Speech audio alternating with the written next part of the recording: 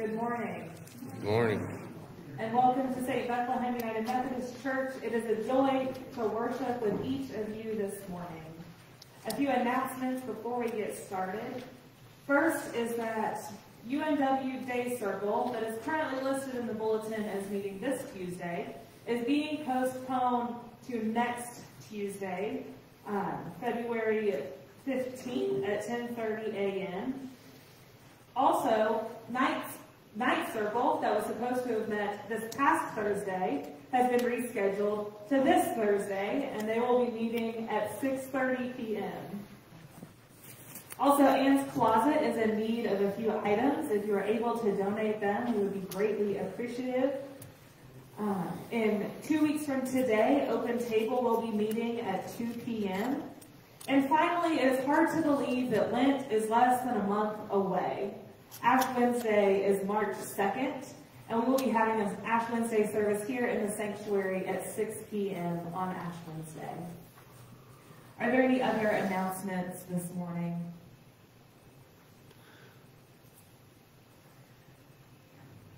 As we gather for worship, it's important that you know that whether this is your first time or you've been attending for years, whether you are strong in your faith or you still have some questions, no matter your age, your tax bracket, your ability, or the color of your skin, no matter who you love or who loves you, you are welcome here. And it is a joy to worship with you this morning. I invite you now to join me in our call to worship. Great is the grace and glory of God. We give thanks with hearts of joy. Great is the strength and mercy of our Creator. We give thanks with hearts of hope. Great is the courage and hope of our Lord. We give thanks with the hearts of faith. Great is the mercy and compassion of the Holy One. We give thanks with hearts of love. I invite you now to stand as you are able as we sing together hymn number 378, Amazing Grace. Oh,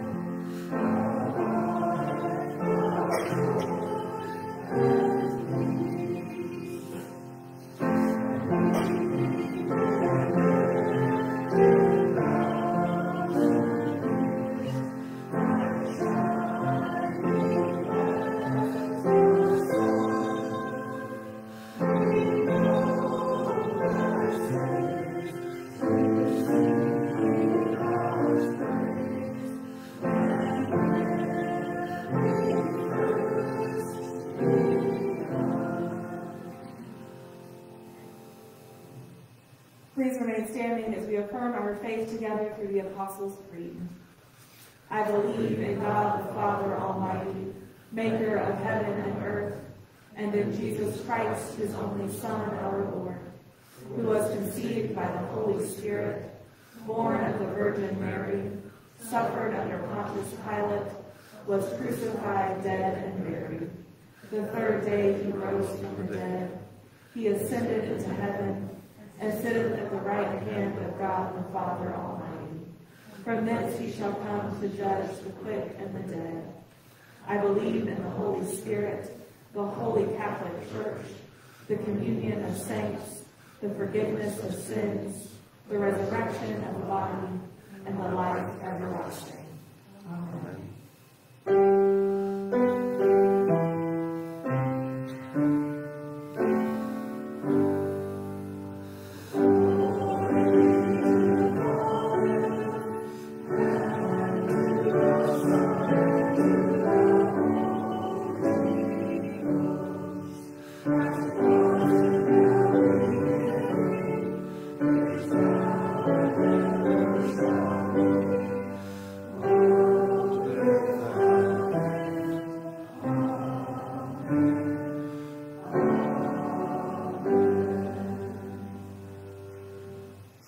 You may be seated.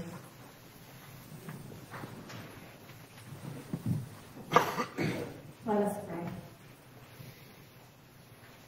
Divine deliverer of compassion, you call us to follow your voice. Whom shall I send, you ask us? With hearts of hope and souls filled with courage, we respond, here I am, send me. You evaporate our shame and joyously embrace our authentic selves. May we continue to open ourselves to you, and may we embrace our full humanity as you do. Amen. You may remain seated as we sing together hymn number 398, Jesus Calls Us.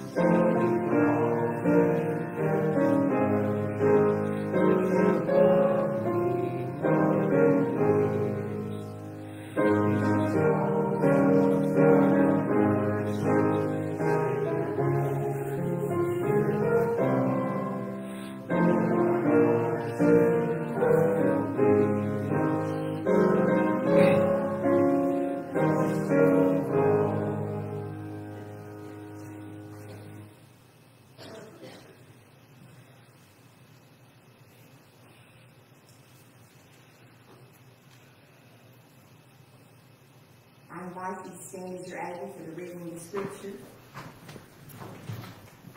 We're reading today from Luke 5, 1 through 11.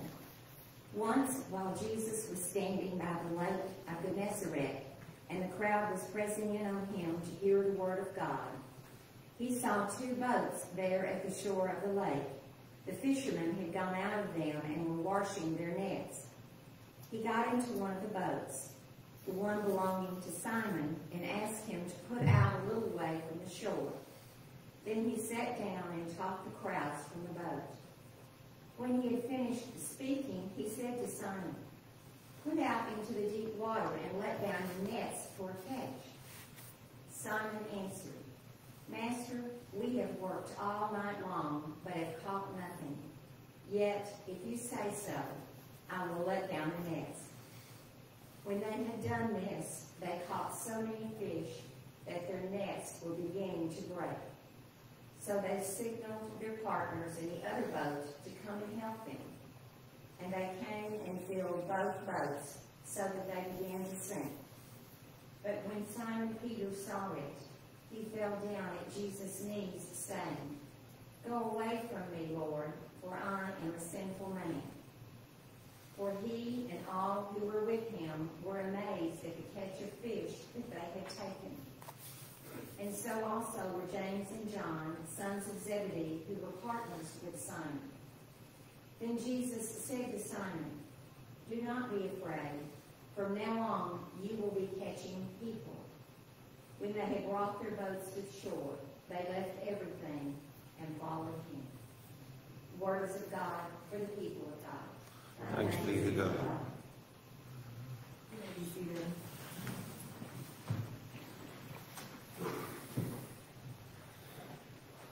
I've likely shared parts of my call story with you all, but I wanted to share it again. As many of you know, or as all of you know, I grew up in the church, daughter of 2 pastors, granddaughter of another pastor, niece to 2 other pastors. And I have a distinct memory from my childhood.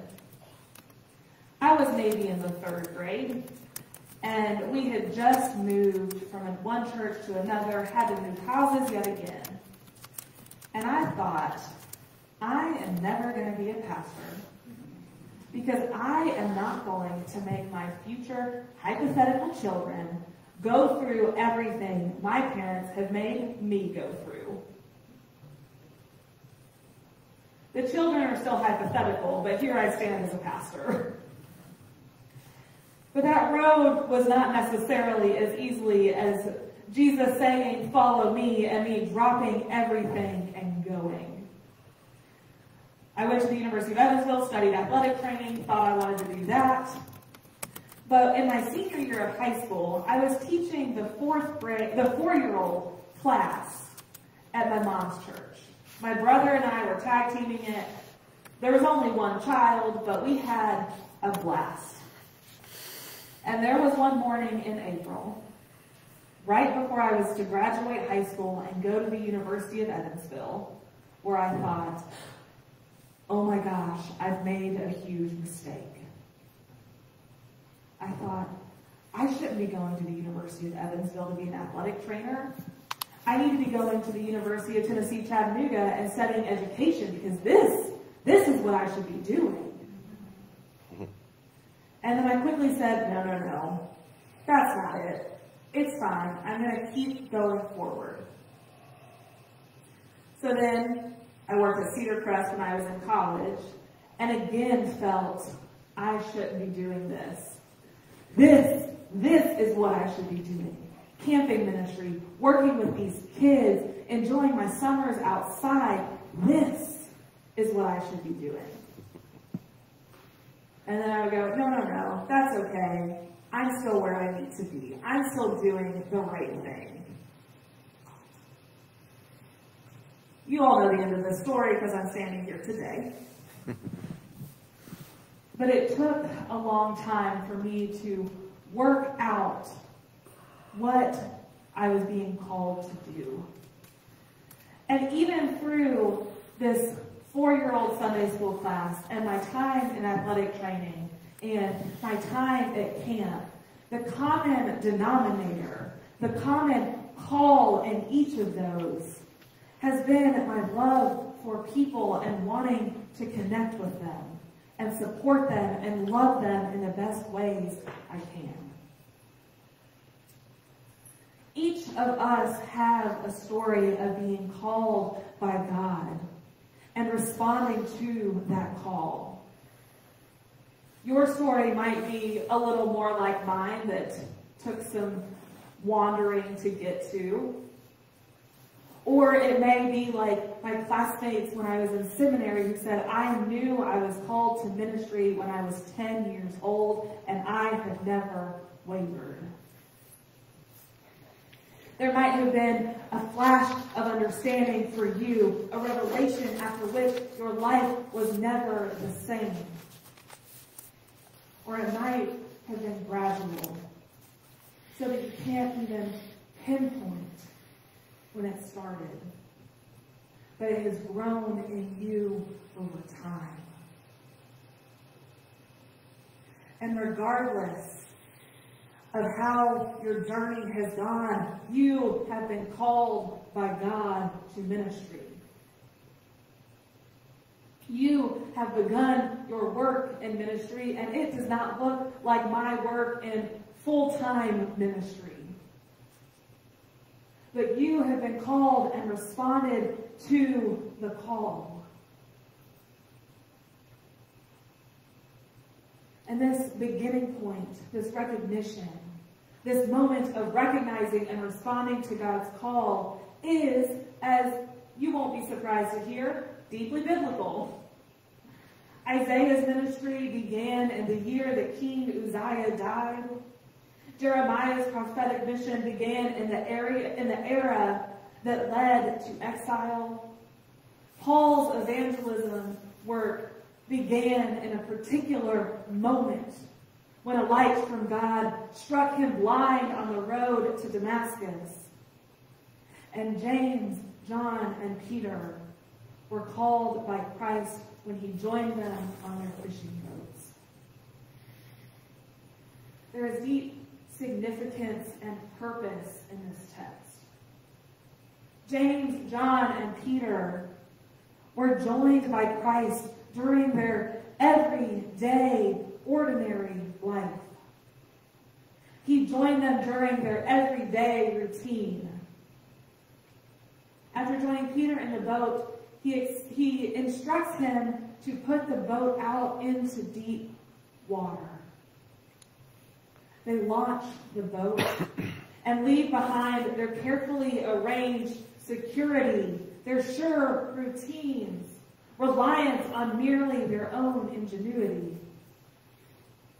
And that too is what Christ calls us to do. When we are called by Christ, we recognize that means going out into deep waters. It means leaving our comfort zones to rely more heavily on God.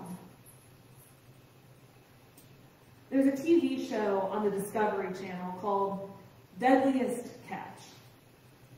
And it documents the lives and challenges of crab fishermen on crab boats in the Bering Sea during Alaskan king crab and snow crab season. The work is incredibly dangerous and deadly. And in the show, we watch these boats easily tossed around by huge waves in water that is more than 12,000 feet deep. The episodes dive into the lives and backgrounds of a few members on the boats who are working, and often cover the greenhorns, who are the rookie members on the boat. And one of the crew members on one of the boats, named Edgar Hansen, said of crab fishing, "It ain't crab fishing if something didn't go wrong. If it goes perfectly, then you ain't doing something right." So often we feel as though being away from the security and the familiar means everything is going to go wrong. And sometimes that's exactly the case. We could easily replace crab fishing with life in that quote, and the sentiment would still ring true. It ain't life if something didn't go wrong. If it goes perfectly, then you ain't doing something right. With that simple replacement, we hear echoes of Peter's words after they have returned to the shore. He says, "Go away from me, Lord, for I am a sinful man. Go away from me, Lord. I am not worthy to be one of your disciples. Go away from me, Lord. If you knew the things I had done, you definitely would not be calling me. And yet, we have been called. We have been fully embraced by Christ, who says, do not be afraid. After launching into the deep waters, Jesus then instructs him to let down their nets. They have been unsuccessful all night in catching fish, so they don't anticipate being successful now. But the nets are cast and are met with abundance. The nets are cast into the deep waters, putting their faith in a man who is just teaching on the shore and joined them in their boats. They cast their nets and are unable to pull them out on their own because there were so many fish in their nets that they began to break and their boats began to sink. What does it look like for us to cast our own nets into the deep waters? What does it look like for us to take the step? It feels vulnerable. It feels intimidating. It feels out of our comfort zones. But we know that when we are willing to take that risk, when we are willing to respond to the risk that God is calling us to take, we are always, always met by Christ. We are never taking this step on our own. Christ is in the boat with us, and we are always met with abundance. Finally, Peter, James, and John leave their nets, their boats, and follow Christ. Without hesitation, without question, they leave their nets and follow. For our closing hymn this morning, we're singing The Summons, which is one of my favorite hymns that we would sing at camp. And the final verse says, Lord, your summons echoes true when you but call my name. Let me turn and follow you and never be the same. In your company I'll go where your love and footsteps show. Thus I'll move and live and grow in you and you in me. When we turn and follow Christ, we are stepping into the unknown. There are things we have to leave behind, but we are never the same. When we respond to God's call, we begin to live into the potential that Christ sees in us. When Christ calls us, he is looking beyond the things of our past. He is looking beyond all of our shortcomings and failures. When Christ calls us, he is calling us. Just as he has called us beloved, just as we have been created in God's own image. And so may we be brave and bold and humble in answering the call and stepping out in faith. And may we be met with abundance. In the name of the Creator, the Redeemer, and the Sustainer. Amen.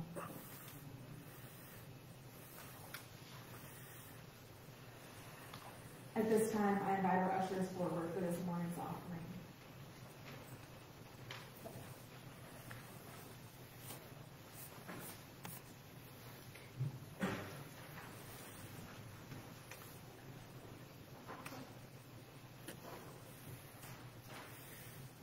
Let us pray.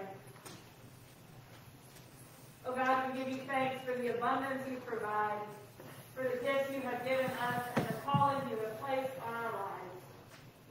May we now return to you what you have given to us, and may it be used to further your kingdom on earth. In Jesus' name we pray. Amen.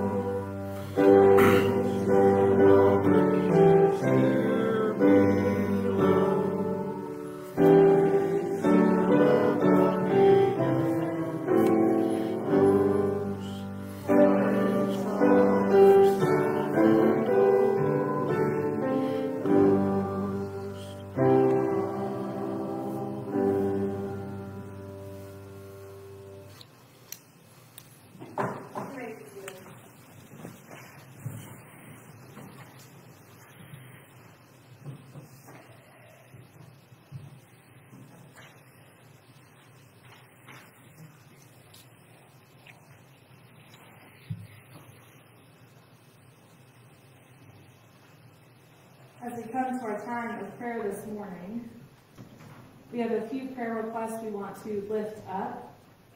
We want to remember Jim Page, who is at St. Thomas in Nashville. Yesterday, he underwent surgery, and they took 1.5 liters of fluid off of one of his lungs. And they're also worried about, he had heart surgery a few weeks ago, and they're worried about how his incision is healing. He has also had COVID, and so we want to remember Jim this week. We also want to lift up Carolyn Hendrickson, who fell over Christmas and is having an injection in her spine to hopefully avoid surgery and help with some pain. Are there other joys or concerns we would like to lift up this morning as a community?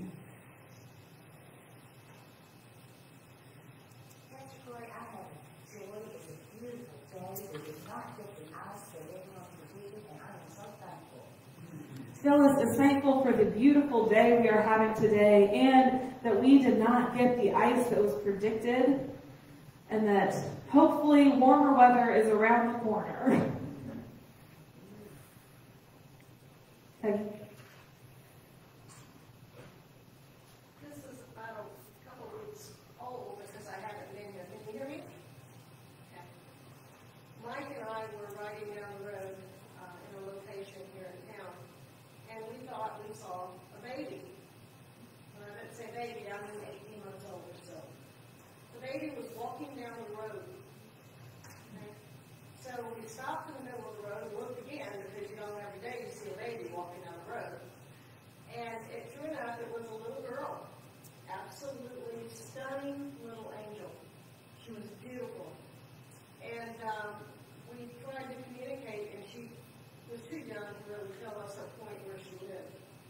So we ended up calling the police and waiting, and they came, and a couple of hours later we found out where she belonged.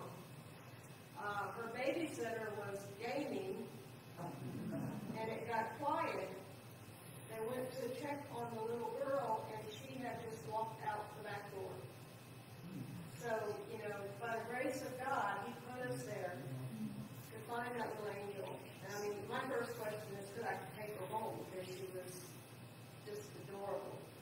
But we got her back to her safe environment, and her dad came from work and took care of her. We pray for that little girl who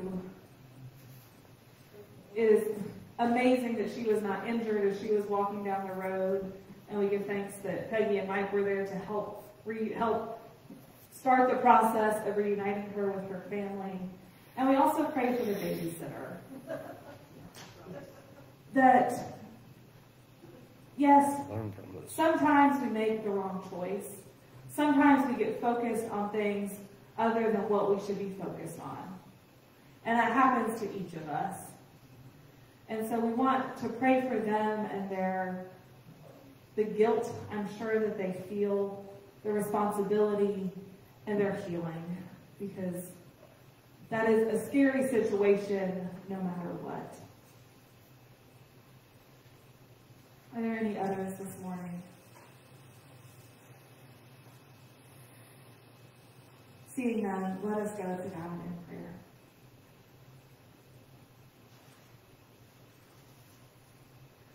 Holy and loving God, we give you thanks for this day, for the sun shining, for the warmth it brings. Oh God, we lift up to you prayers for our community, prayers for our members who are in pain and recovering and in need of your healing grace.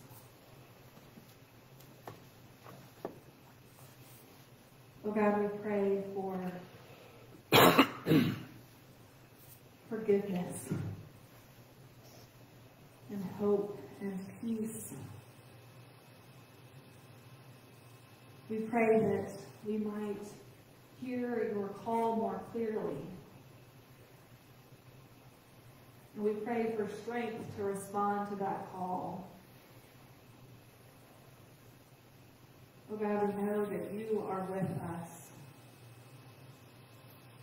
That there is nothing we ever have to do alone. We do not take steps of faith alone. That you are walking with us. You are in the boat with us.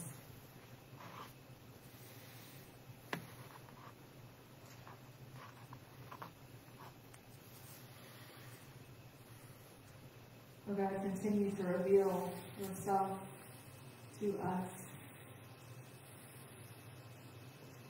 that we might be your hands and feet in the world, so that all might know your unending love and know that they too have been called beloved. And for that, we give you thanks. In Jesus' name we pray. Amen. Amen.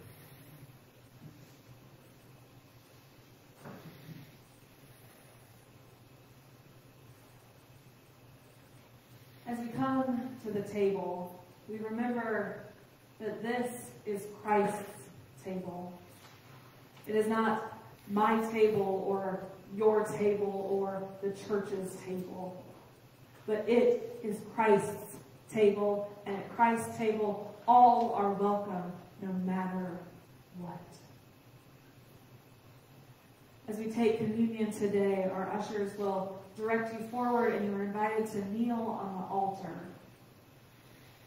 And our servers will bring you the bread and the cup, and you're invited to take, and then I will dismiss you with a blessing. Any offering left on the altar rail goes to our Helping Hands Fund that helps to assist our community members in need.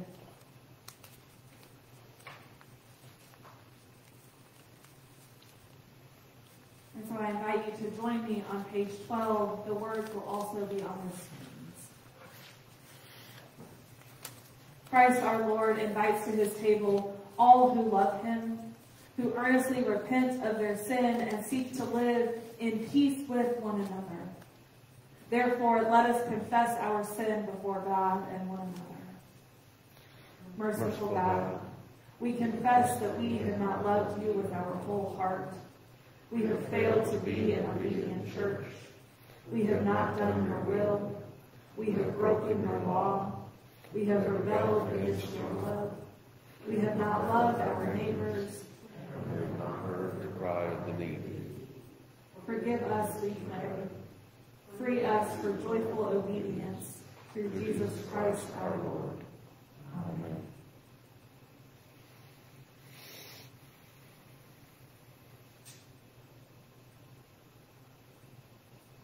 Hear the good news. Christ died for us when we were yet sinners. That proves God's love toward us. In the name of Jesus Christ, you are forgiven. In the name of Jesus Christ, you are forgiven. Glory to God. Amen.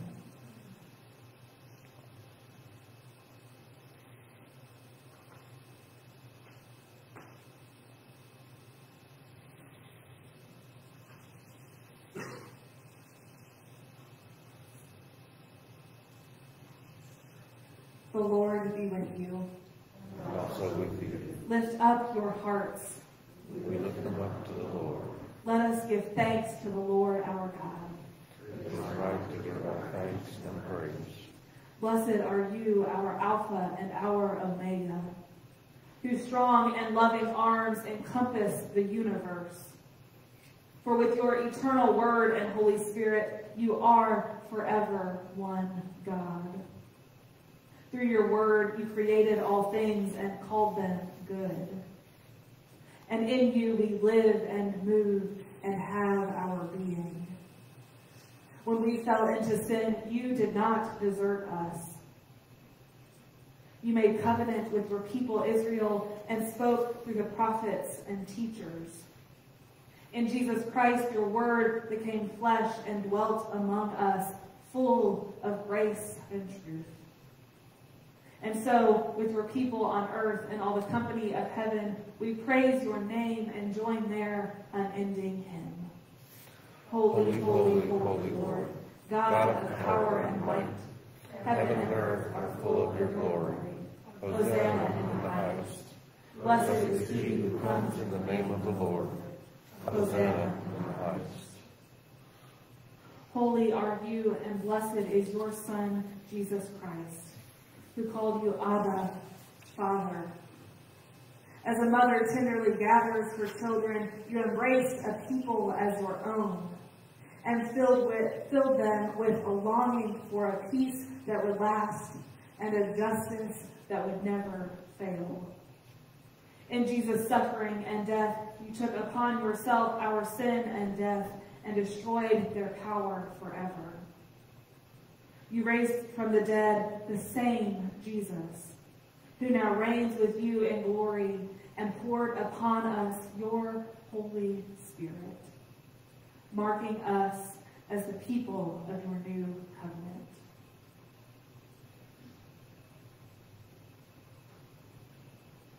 On the night before meeting with death, Jesus took bread,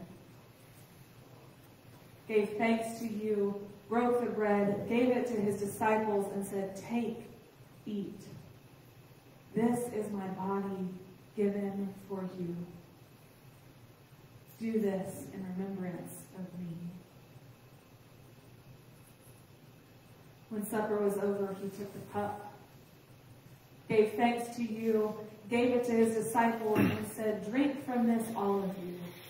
This is my blood of the new covenant, poured out for you and for many for the forgiveness of sins. As often as you do this, do so in remembrance of me.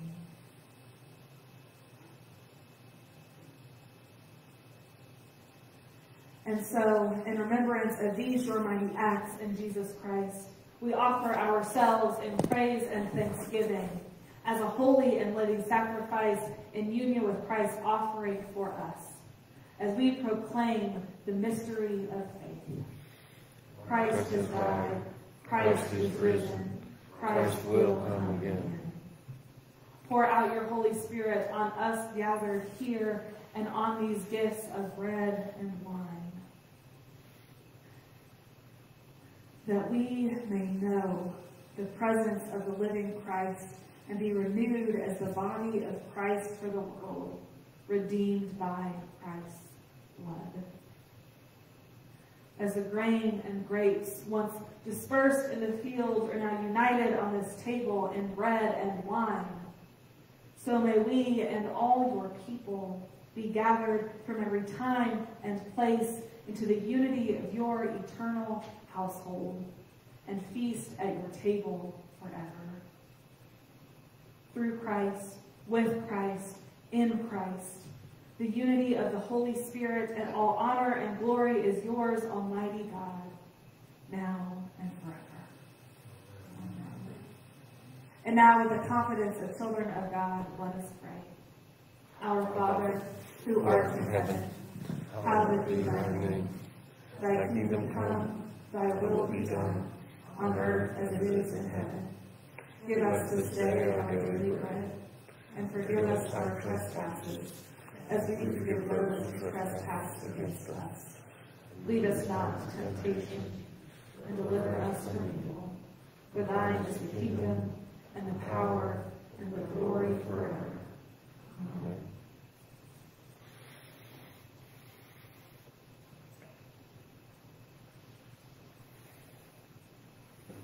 Because there is one loaf, we who are many partake in the one loaf. The bread which we break is sharing in the body of Christ.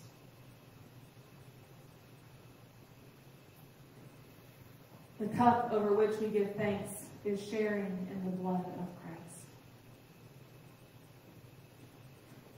At this time, I invite those assisting in communion to come forward.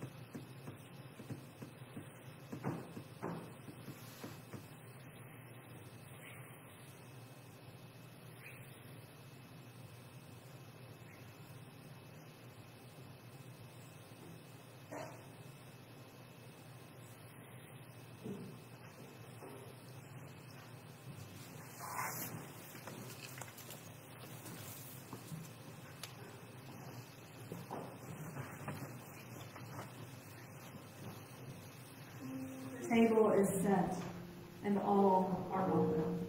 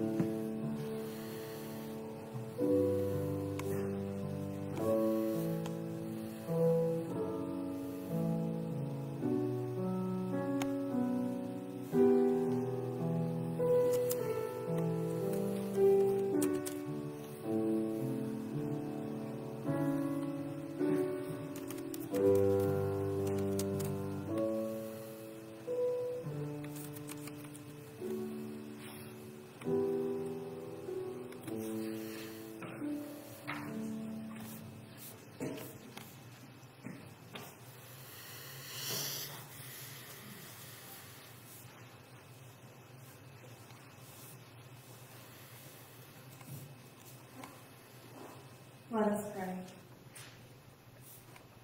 Eternal God, we give you thanks for this holy mystery in which you have revealed yourself to us.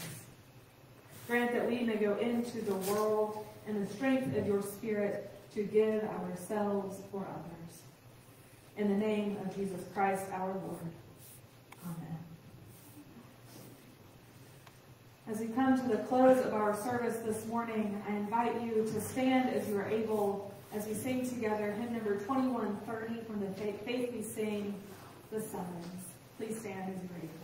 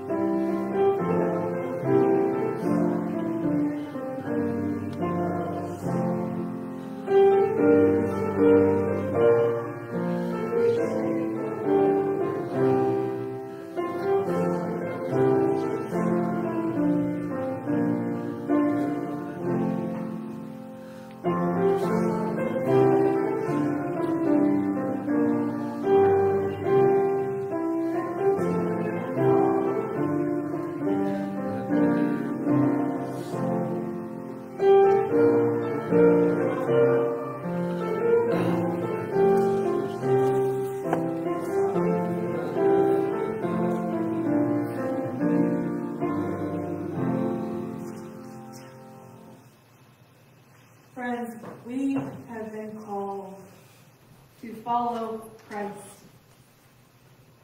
And when we follow Christ, we are met with abundance, we are met with hope, we are met with love.